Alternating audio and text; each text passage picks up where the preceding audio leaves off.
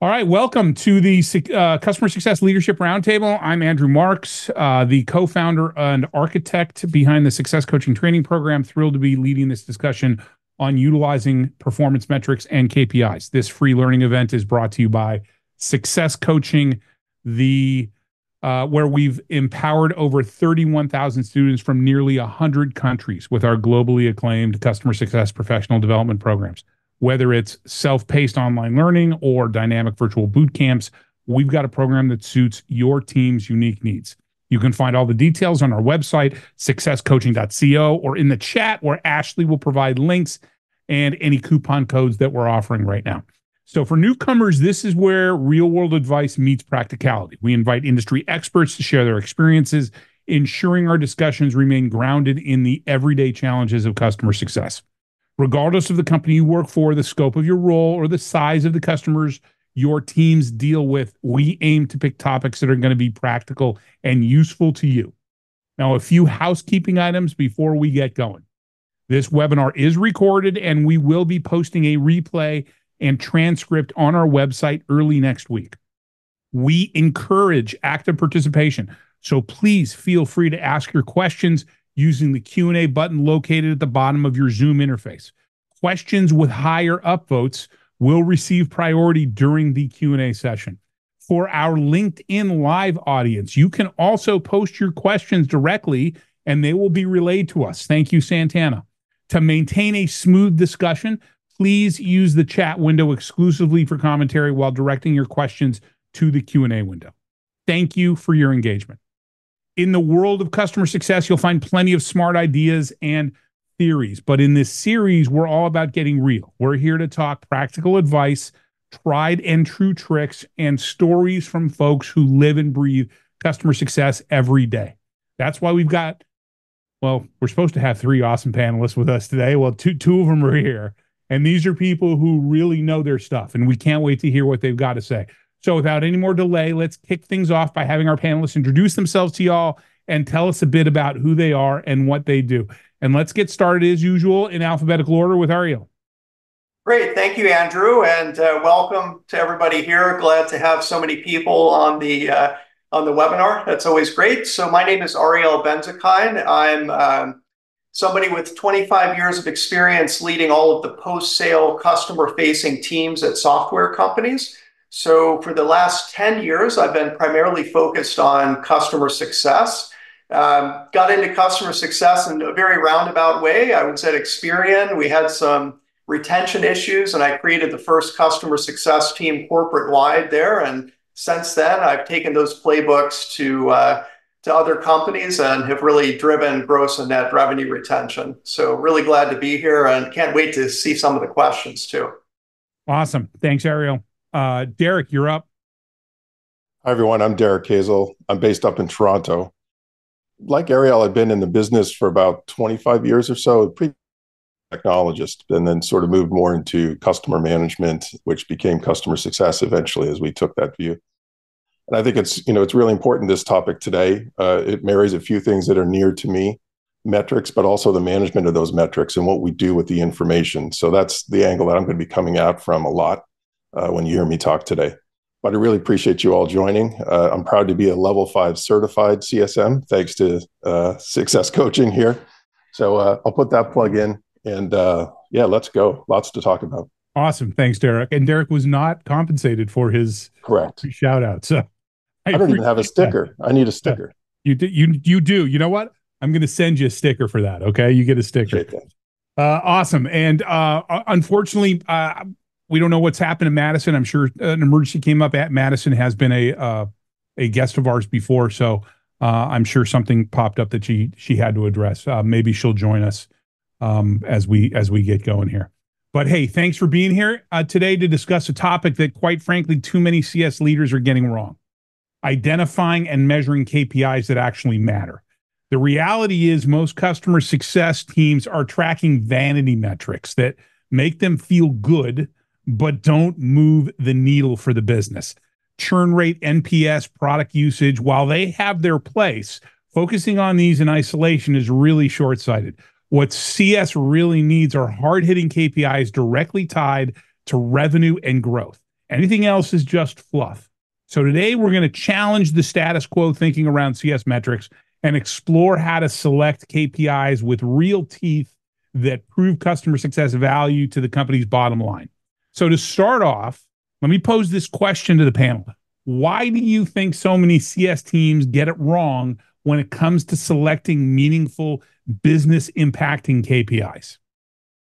Sure, I'll take that one to kick us off. So I really believe that this profession is very poorly defined. And, I talked to a lot of leaders in the space, and what I found is if you ask 5 different customer success leaders, define what customer success means at your organization, you're likely to get 5 different answers. And in some cases, they'd be diametrically opposed.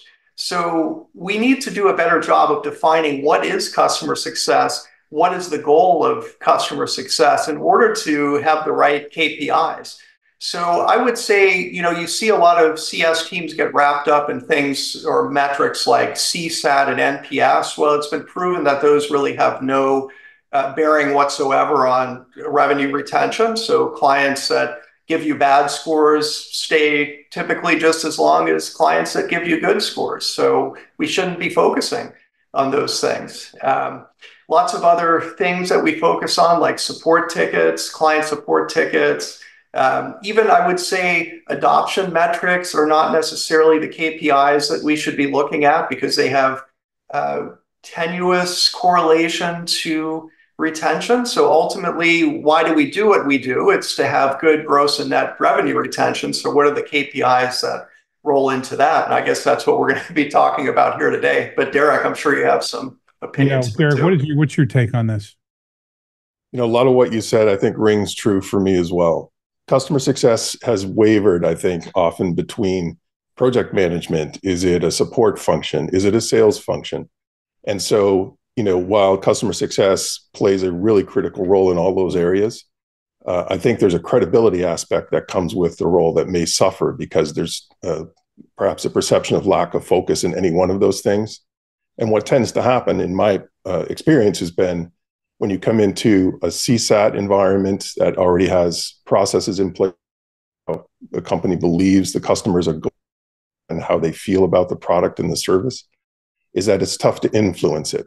So to answer the direct question, why do we sometimes get it wrong? It's because we're not stepping out front as customer success professionals and taking the lead on establishing what the questions are in the first place. We're typically coming into established practices and processes and trying to help influence that in some direction. Which isn't all that surprising, given that absolutely it's the natural inclination of people in these types of roles to be like, okay, how do I help? Right. Well, no, we need to help, but we also need to lead.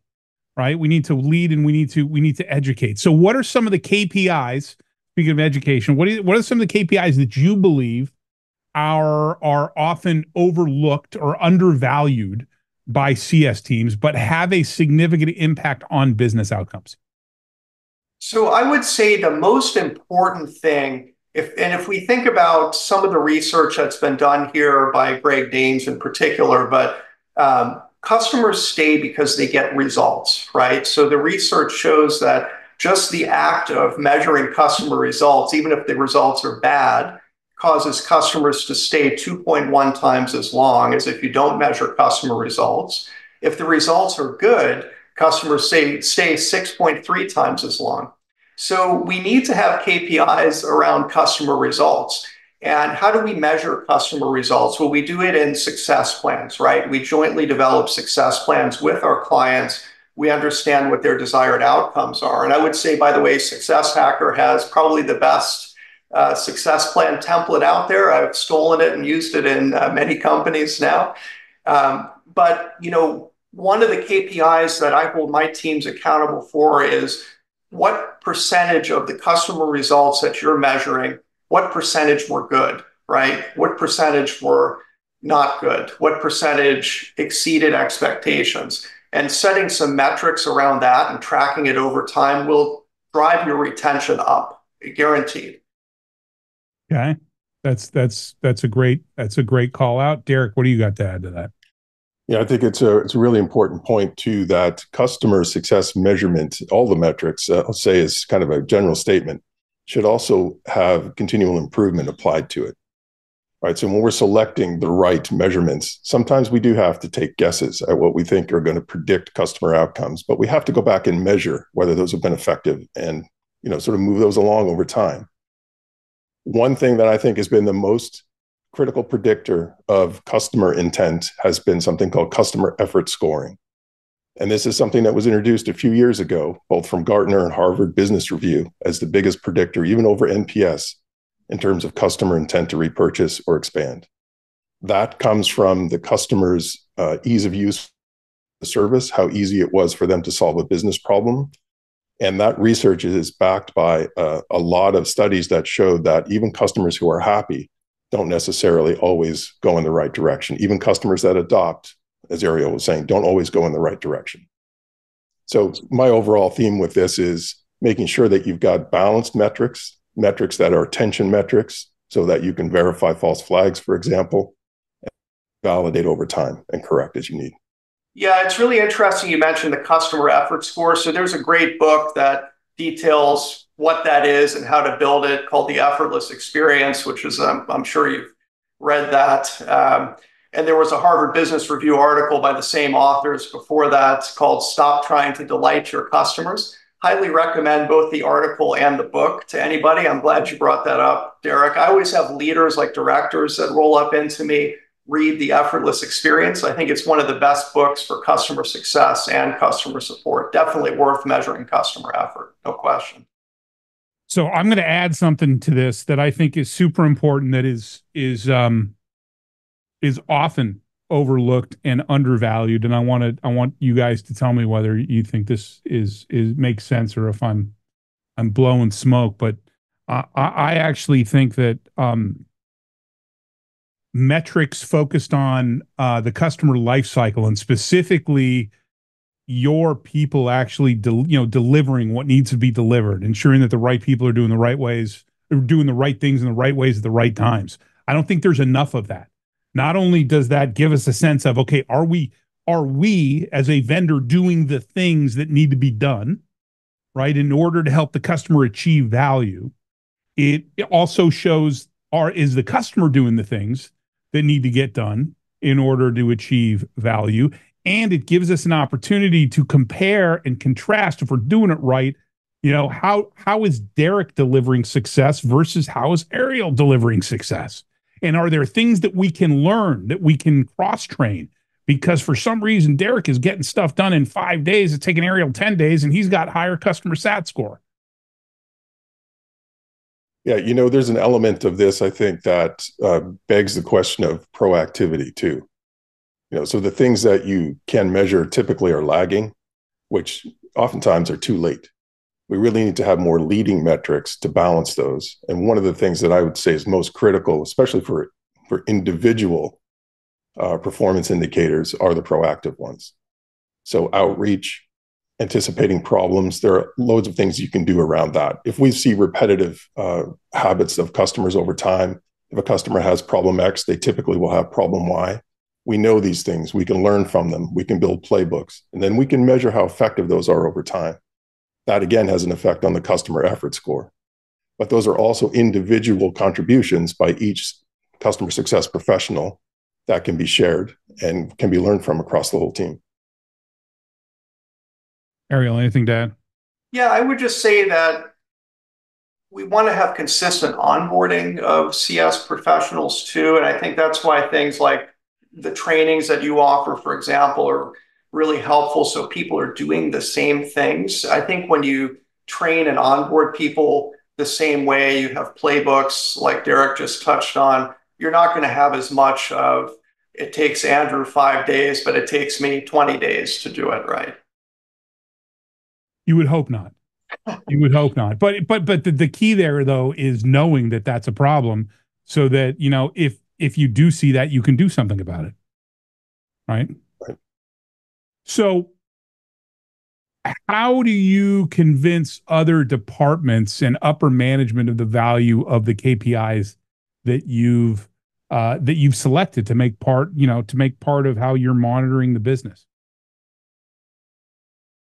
I'll take that. I think it's a super question. It speaks to the value of customer success as a function a little bit. So that's where you tend to, worry a bit too much about promoting the vanity metrics.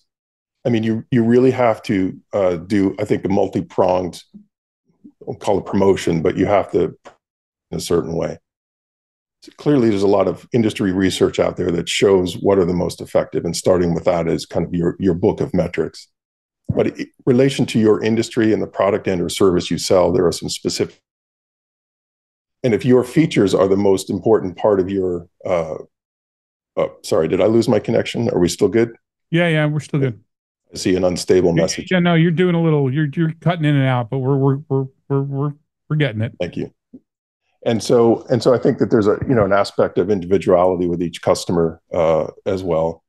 And so, I think getting that right book of KPIs in front of the leadership team to start with is important. But I'm going to come back to it's not completely a science.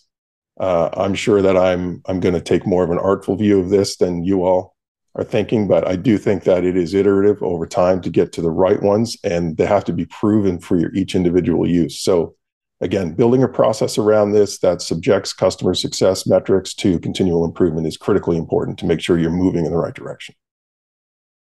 I think when you try to convince, so in my situation, I've almost always come in and taken over existing customer success departments. And there's usually a lot of skepticism from other teams about the efficacy of the CS department. Are they really contributing anything to gross and net revenue retention? So this is a really interesting question. So how do you build that trust again? And I think what Derrick was saying, I agree with it. It has to be an iterative process. You have to be able to show the correlation between customer success and revenue growth in particular. I think, that's why you don't want NPS and such to be your metric, why it's a vanity metric. So having things like not quotas, but tracking the number of leads that a customer success manager is passing on to an account management team, for example, and what percentage of those are closing, that's actually very important to track. And I would even go further to say that it's important to comp those customer success managers on the closed deals that they're sourcing. So typically on teams that I've run, about 50% of the closed deals have come out of customer success, and that's driven revenue growth. So you've got to be able to track back to something commercial, right?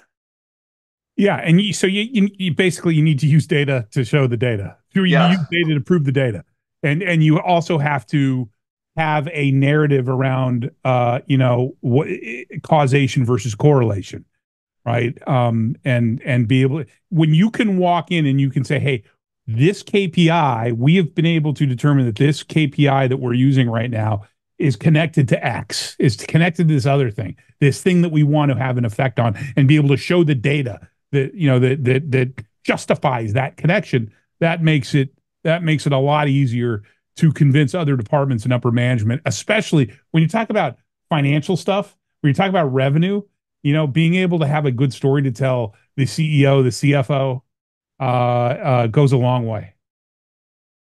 Yeah, it totally does. And I think that's the balance between granularity and influence. Yeah. You really want to try to reach that fine point of what is it I am mostly contributing to that I can point to and say this, this is what that outcome was influenced by. But at the same time, not so granular that it's, you can't really trend it well. So the time period is important here too. Yeah, for sure. Yeah. Sorry, go ahead. Oh, I'm sorry, Andrew. So, I mean, one of the things that you've just got to do, and I don't agree with making customer success managers quota-carrying account managers, right? I used to be on the other side of this, but now I don't believe that that's the right thing to do. But you do need to demonstrate the commercial impact of customer success. And the way to do that is to track the number of deals being sourced out of CS. I think that's probably one of the most important CS metrics to track, because it really ties back to your net revenue retention, and you can prove that you're having an impact on it. If you don't track that, you're just guessing, right? How do you know that net revenue retention is good because of customer success? You don't. You can't tell. Well, I agree with you in that principle. The first thing you said, I disagree with you on. I actually think customer success managers should have some sort of number. But that's a whole separate. We do a whole separate webinar just on that. Well, So the number. Sorry, go ahead. I was going to say the number that they should have is like deals sourced. I don't want them to be quota carrying like salespeople. In my experience, anyway, it's better to have an account management team and a customer success team that are both working hand in hand. That I agree with you on, but I also think that customer success managers need to be responsible for a book of business, right? And that book of business is attached to a number, and the things that they do, right? This is so top of mind to me because I'm in the process of refreshing our level 2 content, and as both of you know, having gone through the content in level 2, we have a course on revenue, on retention, and then another course on expansion, right? And a big part of retaining customers and expanding is all about customer success. It's all about managing the customer life cycle. So, in my mind, yeah, you are responsible for a number. You're responsible for your book of business, right? You're responsible for ensuring that the customer is getting value and that all the people are doing the right things in the right ways at the right times so that the customer gets value. So there is responsibility there. Now, do you call it quota? Do you call it commission? I don't think that's a bad thing, but, and this requires management to actually manage your teams, they can't be type A salespeople either, right? Because we need to manage the balance between driving revenue and maintaining that trusted advisor relationship. Interestingly enough, next week in our CSM mastermind, and I've just started posting about it this week, we're going to be talking about CSMs as the revenue, as a revenue driver. But just a reminder before we go on, I do see some questions popping up in the Q&A. We will take questions here probably another 10, 15 minutes. And just a reminder, we go until 1:15. So if you can stick around, we will answer questions as long as we can, as many questions as possible. So my next question for you guys is, have you ever had a time when you had to make a tough decision to deprioritize a feel-good metric in favor of one that more closely linked to revenue or growth? Yeah, I mean, I've encountered this in every CS team that I've ever taken over. This has been, the story of my life, and it's usually something like NPS. That's what I was thinking. Yeah, exactly. Yeah, I mean, it's these leaders, these CEOs are focused on this, and I don't know why, because the research shows, exactly the opposite. But that's, it takes a lot of convincing, and I actually show the research to my leadership when I take a new position, just because, people don't believe it if you just tell them, but if you show them the data behind it, they'll buy into it. What about I think that's a really important one. NPS was going to be top of mind for me as well. That NPS in itself, I don't want to pick on this one too much, wasn't the nature of the question, but I think it's a good measure as long as it's balanced with something. Again, you have to balance the transactional with the relationship based metrics as well. And so NPS, the issue you have with NPS is, or any metric is, if you've got a bad score, what are you going to do with that info? Anything actionable that comes from a bad NPS score? There isn't. You still have to go back and find out what the reason was for the score. So things like customer effort scoring and some of the other metrics we'll probably get to talk about will actually give you a little bit more direction and focus on what you can do to solve that problem.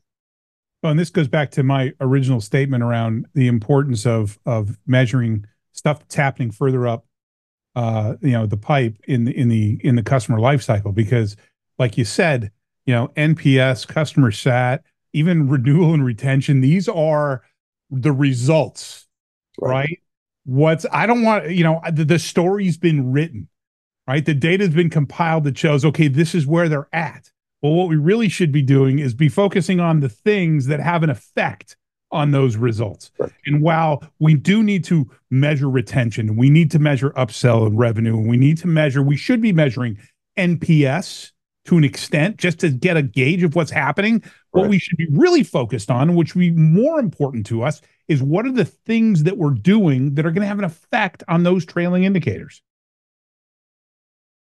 Yep, great point.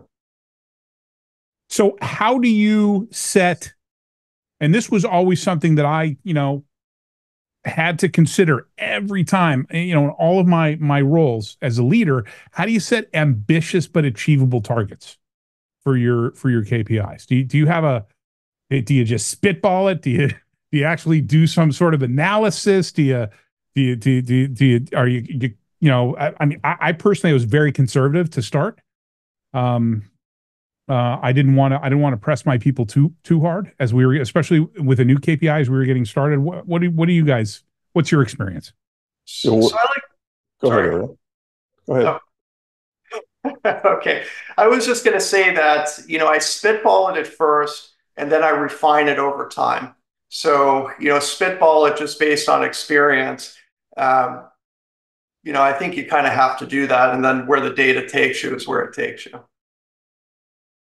Yeah, I think there's an element of providing some certainty over time as well. I mean, if you're continually moving the goalposts with your KPIs, then you can lose a little bit of credibility even with your own team.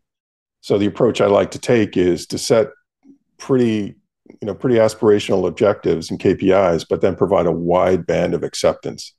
And then over time, you can tighten that band of acceptance up and even apply accelerators to that band based on your, the experiential aspect of it. Yeah. Refine it as you go. And this also historical data, if you have historical data, can be historical data paired up with a data scientist, or somebody who dabbles in data science, even, somebody who knows how to build, pivot tables and stuff like that in Excel could qualify. Sure. But being able to look at a bunch of historical data and make some assumptions based off what you're seeing, right? I used to give 18 months, 2 years of data to somebody who knew how to manipulate Excel really well and say, okay, go take all this stuff. And there's no reason why you can't have lots of data about your customers these days. Storage is cheap, right? Take all this data about our customers and just play with it. See what you can come up with. Do you see any patterns? Do you see any, correlations between this and, is there something in this data that says, hey, based off of what I'm seeing here, based off of these things that are happening, these customers are more likely to stick around? What speaking of Excel and data scientists, what role does technology play in your ability to track and analyze your KPIs effectively? Do you have to have like a Tableau or a business objects or whatever the analytics package du jour is? Can you get away with with Excel and Google Sheets to start with? I mean, what's been your experience, Derrick? My passionate answer to that is do not let technology either frustrate you or paralyze you. Get this going sooner than later. Love that. I've run metrics programs from spreadsheets just as successfully as from within Qualtrics. Right. So it really depends as well on your customer base. If you've got 200 customers or 200,000 customers, then you might have a different response to that. Yeah, exactly. Right. But just, my message is don't get overwhelmed in trying to make some piece of technology fit for purpose, because you'll be a year away from getting this stuff out the door. And by then it could be too late for a lot of reasons. Yeah, for sure. Ariel, what about you? Yeah, I mean, I'm pretty technology neutral. I would say that none of the existing CS systems, and I've used several of them, will be able to track all of your KPIs, at least not very easily. So, like I was talking earlier, one of the KPIs that I like to track is customer results. And I like to track that down to the individual contributor level. So what percentage of your customer results are good? What percentage are neutral what percentage are exceeding, what percentage are good, and what percentage are not good. you can't do that in any of the customer success systems. It doesn't exist. So what I typically do is I put success plans, or I have my team put success plans using the Success Hacker template into PowerPoints, and then I have them self-report on, what their outcomes look like. If somebody has a better way of doing it, I'd love to hear it, but that's how I've been doing it. Yeah, at least it gives you something. So we talked about evolving your KPIs as you learn more. Have you been in a situation where you've had to evolve your KPIs as your company's priorities have shifted?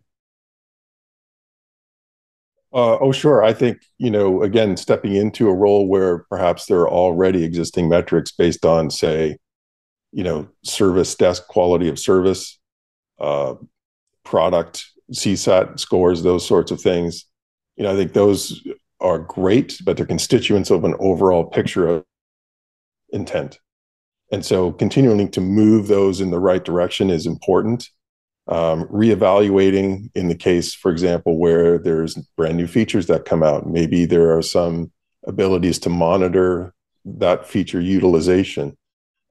Things that are, considered strategic differentiators for your product or service. You may want to tap into that. Again, of themselves, not leading indicators of any intent necessarily, but building an overall picture of how well as a company meeting the needs of your customer, removing the barriers, being proactive, giving them the features that they're asking for. And so those are the sorts of things evolve over time as the product evolves, but even as the organization maybe changes from, maybe you're a service organization that has a product now, or a product that built a service around it.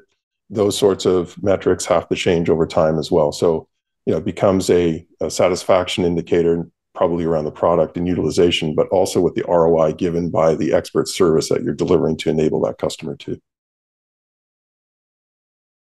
Yeah, I had an interesting one at one company that I went to where one of the metrics that they had was number of support tickets open per customer, and they wanted that number to be low, and they were tracking that down to the individual contributor CSMs.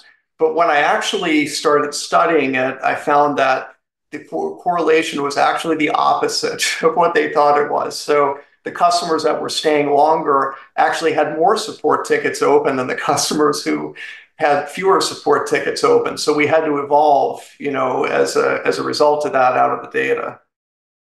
It's an interesting one. I'll chime in on that one too, to say, there's actually probably a right number of support tickets and a right number of category of support tickets that indicate customer engagement with your product. So if you're not getting support tickets, it's not necessarily a good thing. But if you're getting a few and they're not priority 1, priority 0 tickets, that's also good. And so, finding the balance that's right for you to measure and setting that aspirational target is really important. Yeah, that's a great call out. I've been in situations where, back when we were doing a lot of consulting work, and even before when I was an operational leader, where, there was this discussion about, okay, well, what's the right number of support tickets, right? If we have too many, does that mean our stuff, we're not doing a good job training our customers, driving adoption, our product sucks? If we have too few, does that mean that they're not engaged, they don't care, they're, we did a bad job during the onboarding, whatever, so it's that's a very, very valid point.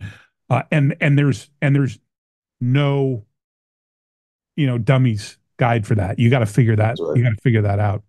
All right. So one last question I have before we get to the questions in the Q&A. And just a reminder, I know, Ariel, you went ahead and clicked on the answer live. So Derrick, if you want to take a look and see if there's anything there that you want to jump on as well.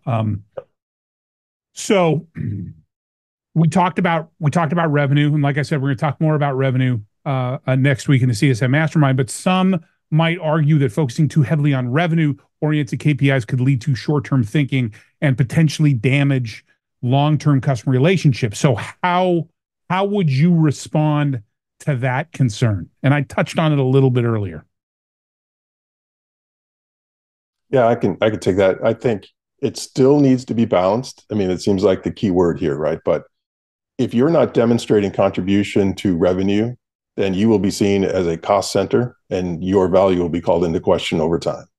Yeah. And how many of us on this call have started off perhaps in other jobs where we were customer success managers, and by the end of our tenure there, we are now project managers or account managers or TAMs or something other. And so you still have to show that value. But the difference in carrying a sales quota is that you don't structure it in a way where you're creating the opportunity for bad actors, right? So there's potential upside, based on the right motions of customer success, and it really should be a kind of a services outcome, a services motion with a sales outcome, as we say, so that you don't lose the sense of advocacy, which is what customer success was created for in the first place. If that makes sense. I mean, there's probably a whole hour on that topic alone and how to compensate customer success folks, and particularly in relation to metrics, right? But again, I think you can't avoid it, and if you do, it's at your peril. It has to be attached to some sort of business contribution. 100%. Yeah. You know what, Ashley? Let's add that to the list of future CSLRs. I think that's that's something that we need to talk about. Ariel, what do you got? Yeah, so I would say I agree with what Derrick just said. I think you and I, Andrew, were kind of saying the same thing too. I don't think that the customer success manager should be the one closing deals with a client, because I think it takes them out of that 100% that advisor role. Yeah. Yes. What I do think they should be doing, though, is identifying deals that somebody like an account manager or somebody back in the sales team, if it's a smaller company, is going to close. And we should make that a KPI in some way for the CSM. So whether it's like, I like to do it by number of deals closed, and also comp the CSM based on those closed deals, like give them a commission. You could do it on revenue, directly on revenue, but then it gets dangerously close to giving them quotas. And all I would say to that is that some CSMs are going to be much better at finding those commercial opportunities than other ones. So I like to make it, and this is just me personally, but I like to make it an optional activity for CSMs. The ones that are good at it are going to naturally gravitate to it. When you put a financial reward on top of it, it's going to accelerate it. And the ones that aren't as good at it are still going to find some opportunities, but they're not under pressure to necessarily hit a number. So, and like I said, just doing that, I've typically had 50+% of the total upsell, cross-sell revenue sourced out of CS without having to put quotas on it. Which is great. That's awesome. Yeah, I'd like to add one more thought to that, because I don't think something we've talked about yet on this call is churn, right? We're talking about growth. We're talking about, business being prosperous. But at the same time, customer success was founded because there was a churn problem that nobody was paying attention to. Everyone was focused on NDR. As long as we were acquiring more than we were losing, we were doing fine, until something happened with the economy. Then, oops. So there's a great value, I think, if you're a $100 million company, of course, in attaching some aspect of growth to your CSMs so that the next 10 million has some kind of action or motion against it. But don't forget, your customer success department is defending $100 million in revenue. And that needs attention. It needs its own set of metrics, set of incentives. Yeah, I totally agree with that. I think you actually have to track gross and net revenue retention as the ultimate KPI down to the individual contributor level. So, as a VP, I have some directors rolling up into me. I'm looking at their team numbers for gross and net revenue retention, but then I'm looking at each individual CSM's gross and net revenue retention numbers, and I'm bonusing them on hitting certain targets. And at the end of the day, it's like you said, Ariel, I agree with you that, and I believe Derrick did too, that customer success managers shouldn't necessarily be negotiating the terms, right, and closing the deal. But the customer success ultimate responsibility is creating the environment for a renewal or an expansion to occur. That's our job. And to your point, Derrick, a well-running CS organization is going to have a number that quickly outpaces new revenue. right? So why wouldn't you want to, however, in whatever format it makes the most sense, why wouldn't you want to own a number? I Yes. want to own $100 million sustainable revenue number. Right. How much leverage does that give me as a leader to get the things that we need to make the changes that need to be changed? Hey, I got $100 million that says we need to expand the product this way, not this other way that you have a handful of prospects that are saying they want this functionality in the product. Exactly. So we need to prioritize our existing customers over the prospects, because those existing customers are existing.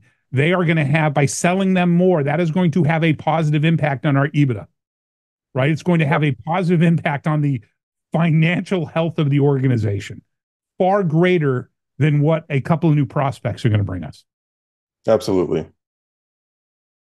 Awesome. All right, let's take some questions. All right. So once again, we're going to go based off of most upvotes. So if you see a question on this list, folks, and you want to see it answered before you leave at 12, or you just want to see it answered, and during this during the time that we have, please upvote it. So our first question comes from anonymous attendee. We got a bunch of anonymous attendees at every one of these things. How do you recommend measuring customer results for the digital-led segment? And Ariel, looks like you want to jump in on this right out of the gate. So what have you got for anonymous attendee?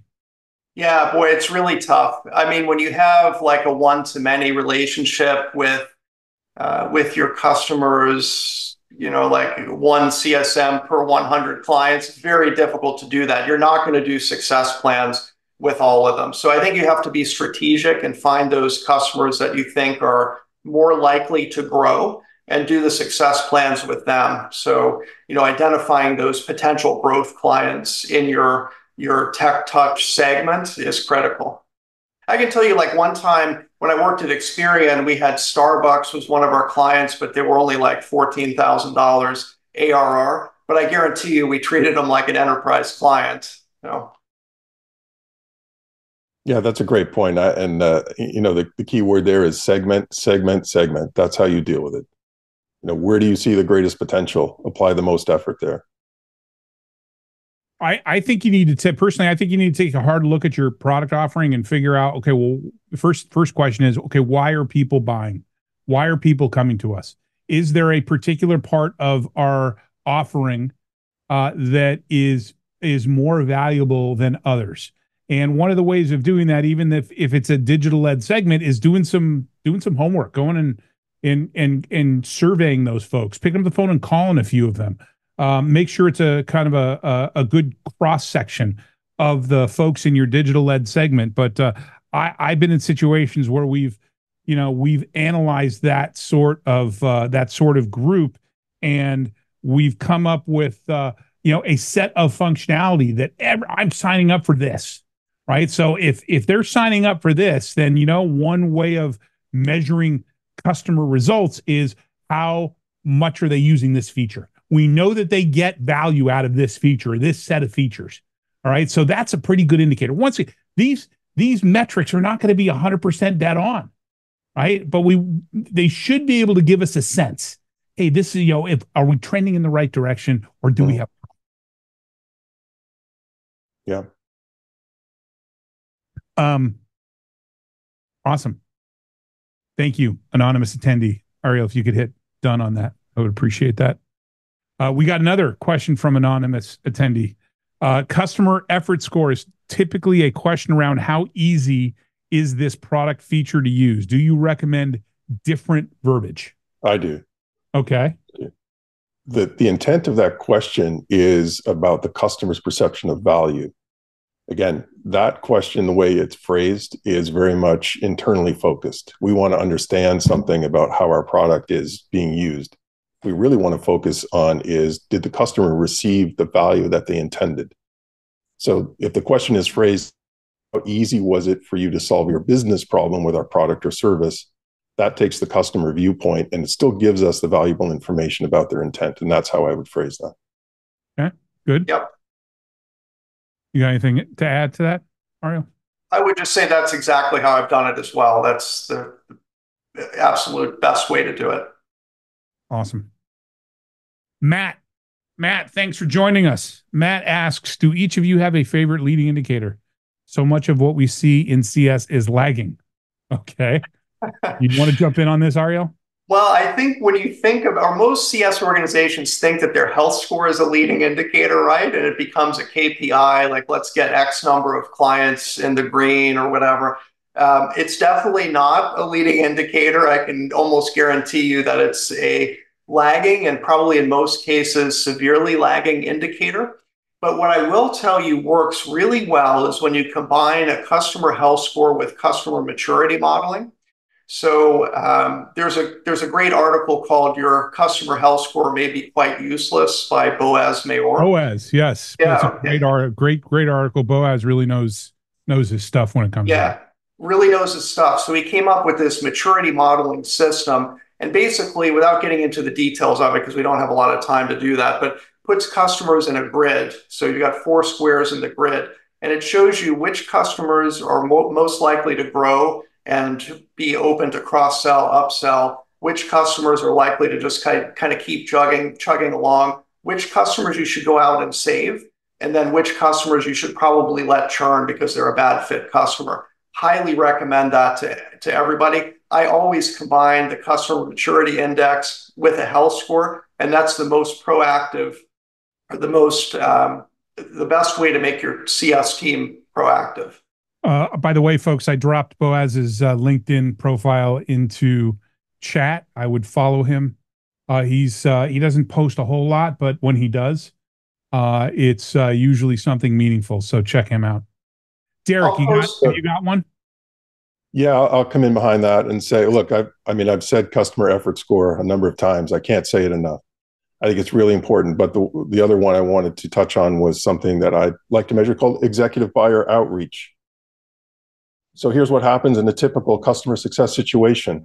An executive buyer, or an economic buyer, as we say, purchases the product or service, and then you end up getting relegated to a project management team or some technical team. And then now you've got 3 agendas that often aren't aligned. So you've got this traditional sort of PMO triangle that you need to flatten out.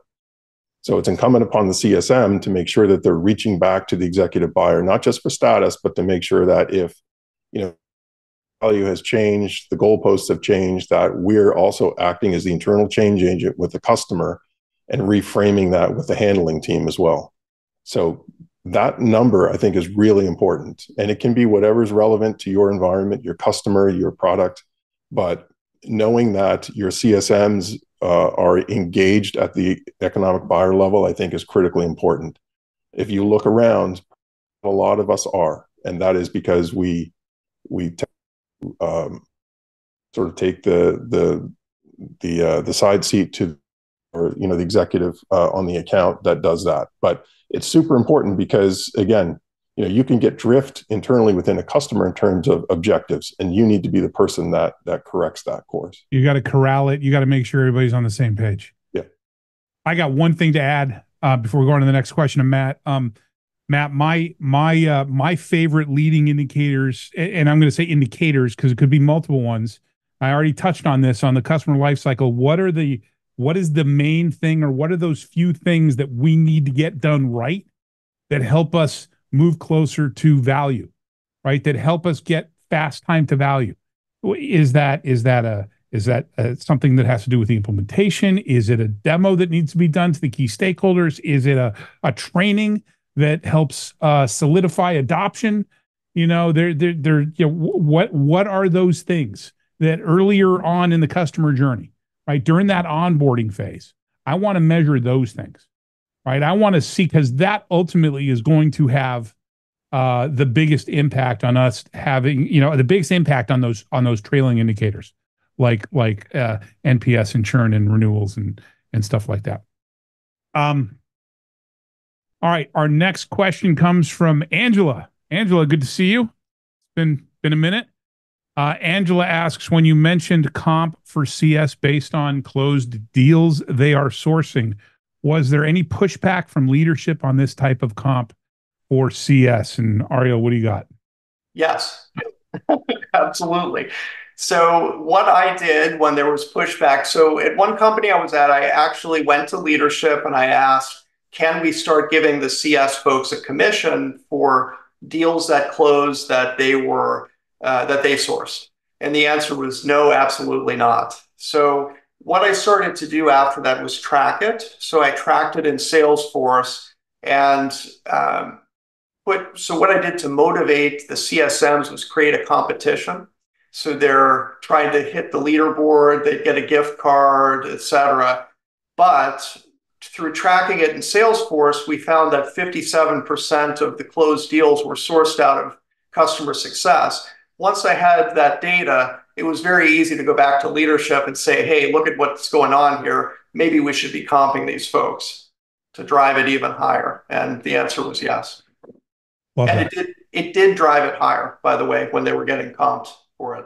Yeah, CSQLs. And you can comp people without turning them into salespeople. Once again, there's a balance, right? We don't want to lose the trusted advisor relationship, but we also want to we want to reward them, right? Part of this is just doing your job, right? Part of this is, hey, you know what? Table stakes are you are here to create an environment for renewal.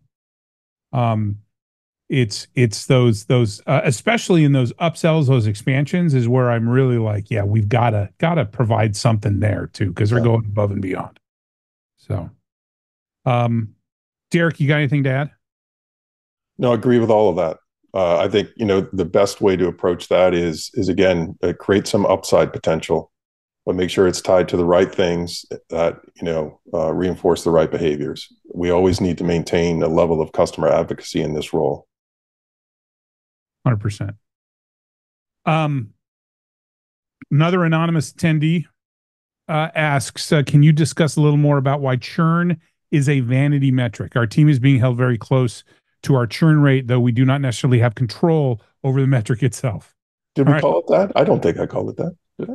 So Andrew it's a trailing indicator. The vanity metrics are really more like NPS and retention. It's just churn is kind of negative to retention. Yeah. But Ariel, what do you got? Yeah, I would say, I wouldn't call it a vanity metric either. I mean, you mentioned it in your opening, which is, I think, where the question was coming from.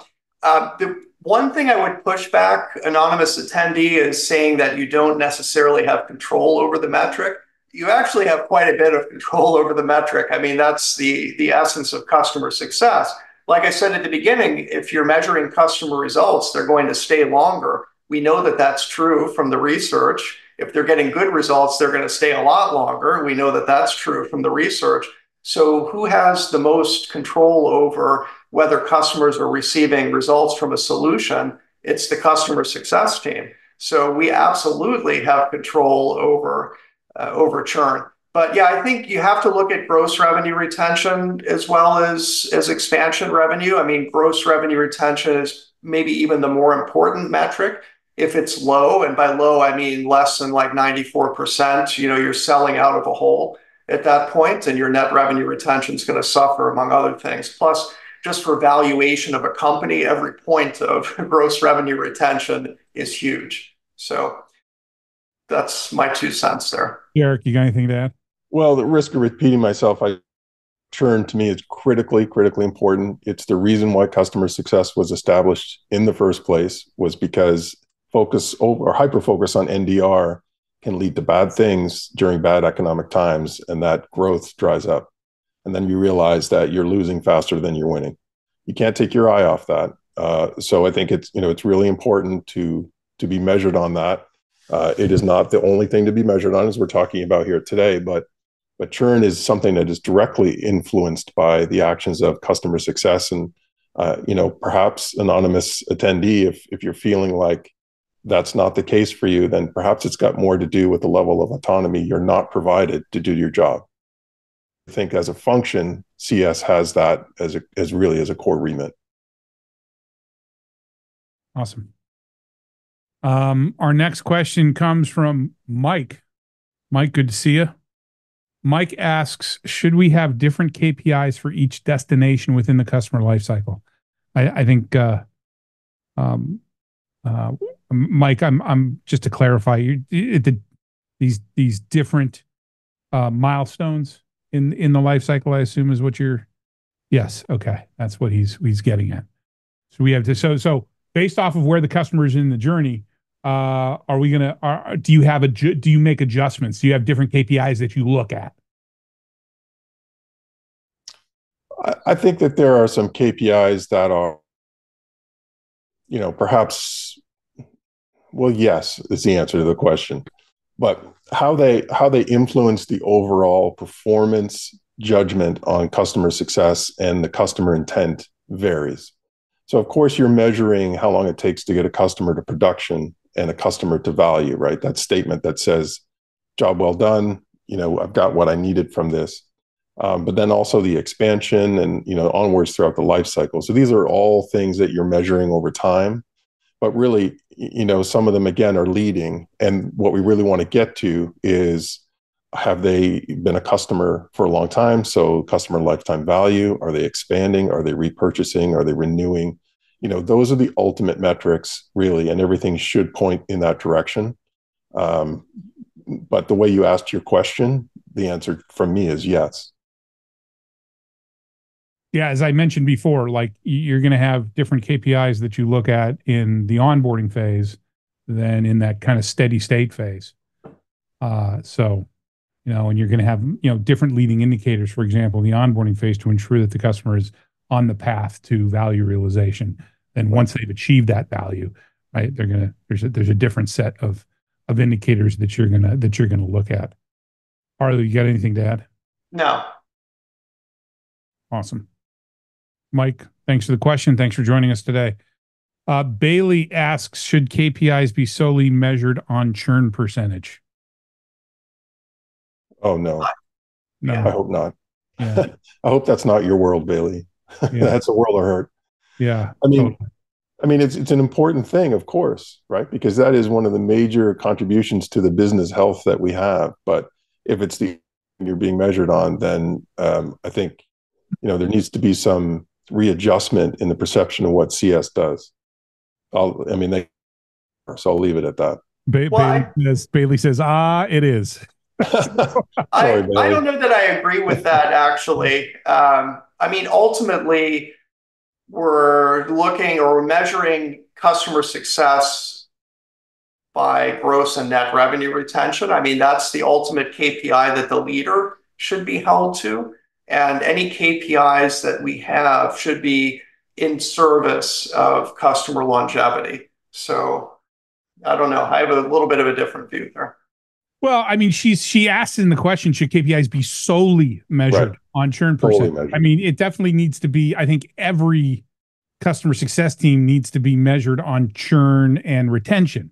Those are table stakes, right? But those need to be complemented by a bunch of other stuff. They need to include other things. Yeah, definitely include other things, but the ultimate goal of any metric should be in the service of retention. Sure. I totally agree with that.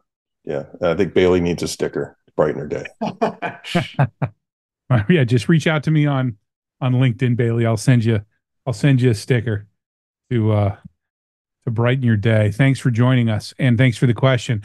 Let's see. Next question, Victoria. Victoria, thank you for joining us. Victoria asks, as Andrew touched on goal setting, is there a methodology that you would recommend for that?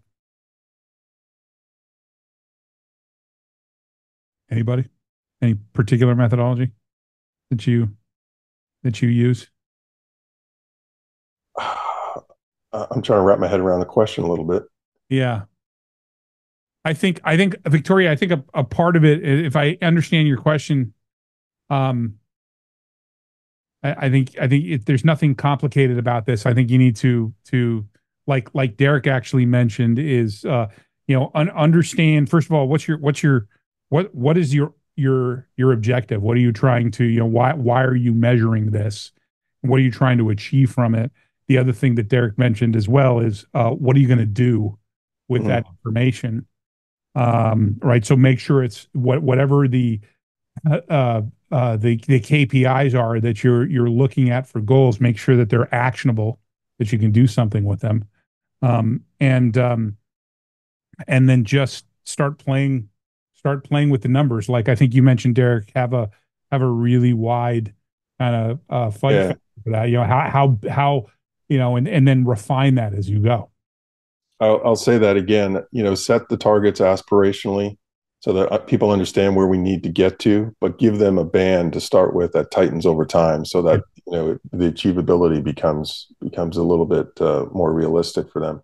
But I'll also say one other thing about how you reward these goals as well. I think it's really important that you balance how you're compensating. If you're compensating this, that it's not a short period of time where you can't measure the success of an individual or the team, but also not so long. If the team isn't going to hit their numbers, they realize that early on in that stage, and then they start submarining, and then you don't get the results you want. Right. So that's different for everybody. You have to figure out whether that's quarterly, monthly, weekly, annually. But it's really important to get the timing right too. So it's not just about setting the goals, it's about how you achieve and reward those goals too. Ariel, you got anything to add? No, I'm not going to add anything to that. Okay. I agree. Awesome. Thanks, Victoria. Our next question comes from Gretchen. Gretchen asks, how do you measure that a deal is actually uncovered by CS? I have seen sales reps partner with their CS reps and then have them open all opportunities for existing customers. We actually, as part of our outbound, our outcome-based selling course, we use the customer success qualified lead, a CSQL concept. Yeah. What do you do? Yeah, so always track that in Salesforce. So in my experience, I've given the CSMs the ability to go into Salesforce and mark the lead as generated from them. It's no different from having a marketing qualified lead to have a customer success qualified lead. I mean, there's going to be a lead source. It comes from somewhere. The sales guy is still going to get his, or the account manager, hopefully not the sales guy, is going to be getting his commission regardless of where it was sourced from. So there really shouldn't be any friction there. But Derrick, any difference in your world? Yeah, a little different. I mean, my team doesn't currently have that opportunity to open those records, but I've been elsewhere where there has been that, and I think it's really important to do. So I really don't have much to add other than to say, if you're in an environment where you're lucky like I am, where the account team is really a tight-knit group that includes the customer success manager, then those things are typically recognized informally, and there's no hesitation with that. But if you're in a competitive environment with the sales organization, then you might need to have something that you can point to for sure. Awesome. Thank you for the thanks for the question. Our next question comes from Stephanie. Stephanie asks, do you share KPIs with the customer? Are they set together between the customer and the CSM, or are they defined by the CSM without customer input and remain internal facing only? Ariel, you want to jump into this first? What about how do you do things?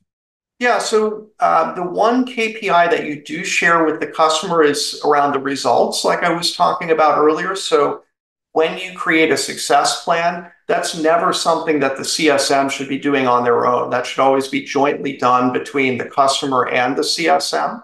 And then tracking back to those results and tracking whether the result was obtained or the outcome was obtained. Was it exceeded? Was it not obtained? That actually needs to be shared with the customer, and there needs to be agreement between the customer and the vendor that happens. So that is the one that I would obviously share with clients, but the other ones are internal, and I would not share them with the clients.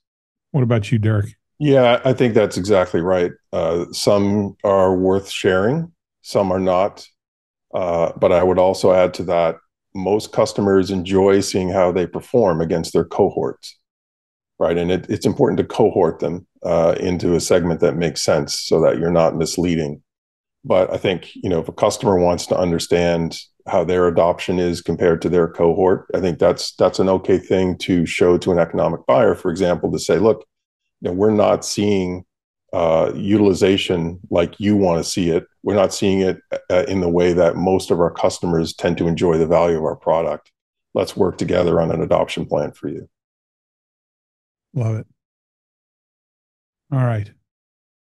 And we're going to keep going here for another about 5 minutes. So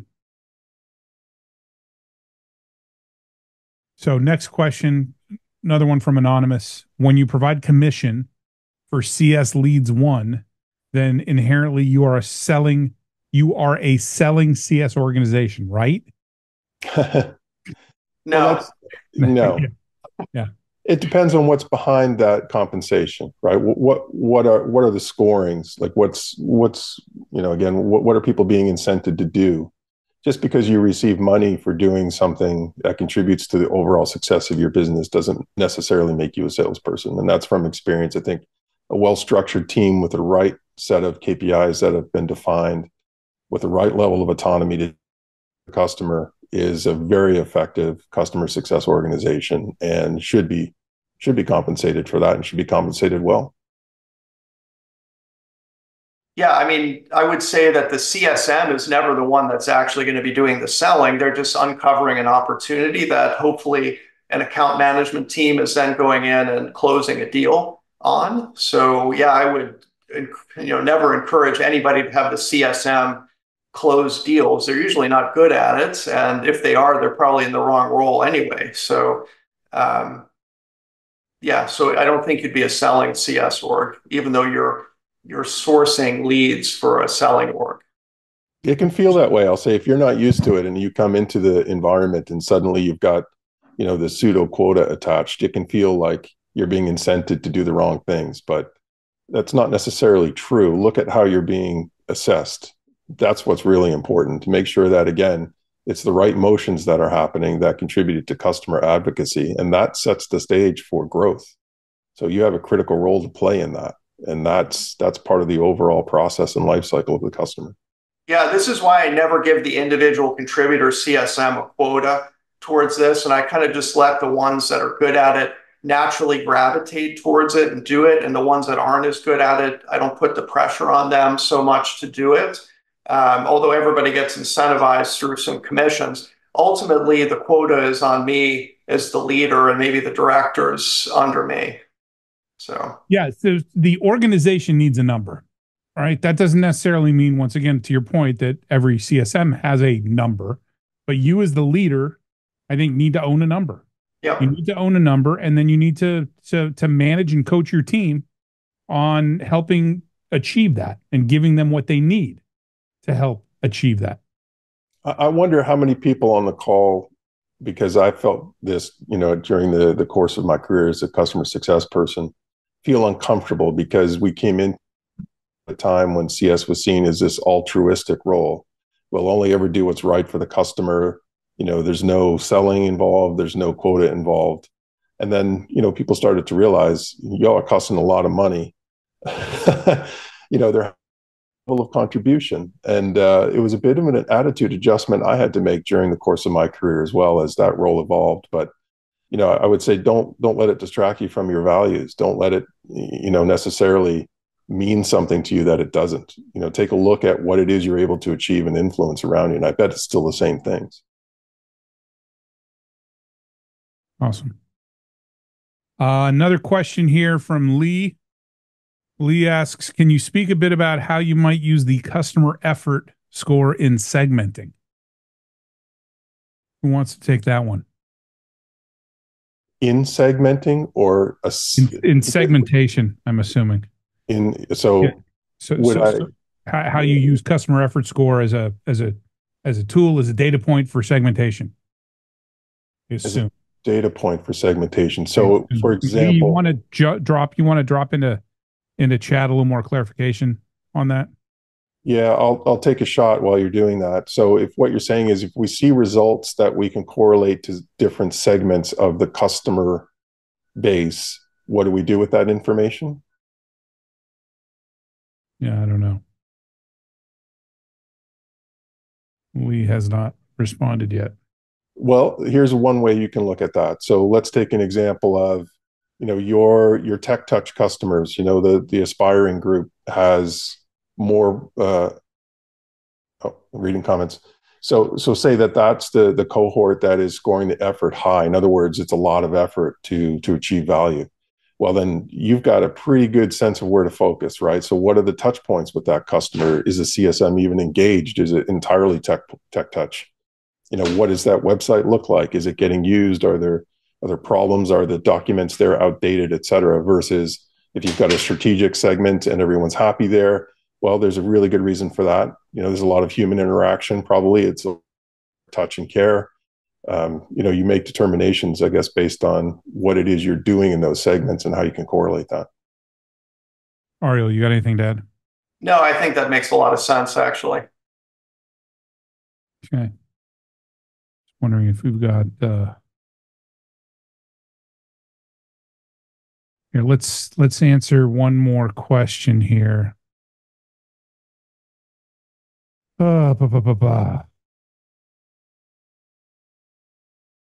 David asks, for KPIs, do you use comparatives between accounts touched by customer success versus those that aren't? That's a really interesting question. I never thought about doing that, but so you don't? Probably should. No, I would say no, but probably should be doing that. Great suggestion. What about you, Derrick? I think it's a good idea. I think your organization has to support that making sense. I don't think I'd be anywhere that makes a lot of sense necessarily, because typically you go back to the segmenting question. Touched by CS and not touched by CS is typically a segmentation problem, or not right. problem, but segmentation cohort. Awesome. All right. Well, we're at the end of our of the time that we have that we've got for today. So I think it was a great conversation, but it's not what I think. It's what all of you think. Please let us know by posting your feedback on LinkedIn and tagging either myself, our guests, or Success Coaching, or all of us. I want to thank our guests for spending the time with us and for the ideas, thoughts, insights, and best practices that you shared.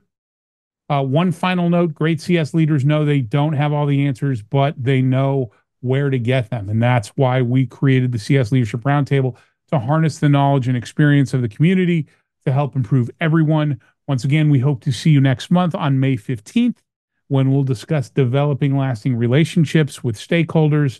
Until then, make sure to make space for yourself and your mindset every single day, and have a great rest of your week and month. See you next time.